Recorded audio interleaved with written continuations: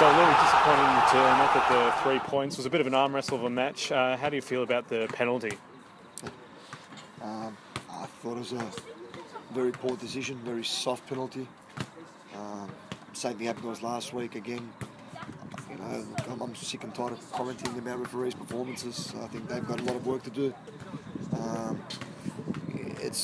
You can lose games, yeah. You know, I don't mind coming to Bentleigh here. They're a good footballing team, and they score a great goal, a great move, and they score a great goal. And we lose the game 1-0, fair enough. But referee killed us again with that decision, and the game. You know, there was obviously a lot of time after that to score a goal, but yeah, that's football. And you took Mubara off at half-time and brought on Dean. What was the thinking there? Was it to try and manufacture more opportunities? Yeah, look, you know, the two boys are back in the back line for Bentleigh and Webster and Topalovic. Big, strong boys. I was trying to go with a bit of pace. You know, both Calvin and Denk are very quick footballers. You know, I thought Calvin started looking a bit tired probably the last 5 minutes of the first half. So I thought I'd give Denk an opportunity, good 45 minutes to run at him.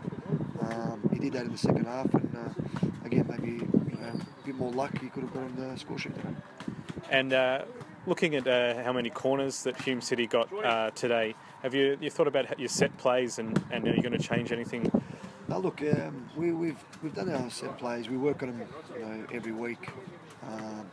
Sometimes they're going to work better than what they do on other days. But now look, it's always good to get set pieces. But you're right, you know, you've got to hurt teams when you've got so many set pieces in against the game.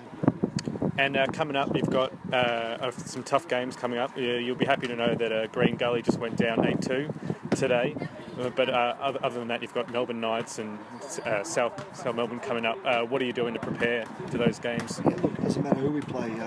It is South Melbourne next week, so regardless of what they've done today or this week, it's up to us to go back to the training ground and prepare for their game and you know, work on stopping their strengths and work on expanding our strengths, sort of thing, for the week. So, no, look, you know, we look forward to all the challenges, be it South Melbourne's, the Gullies, the Bentleighs, doesn't matter who it is. You know, there's a lot of good teams out there, and like I said, we look forward to playing all more. Thanks very much, Louis. Thank you.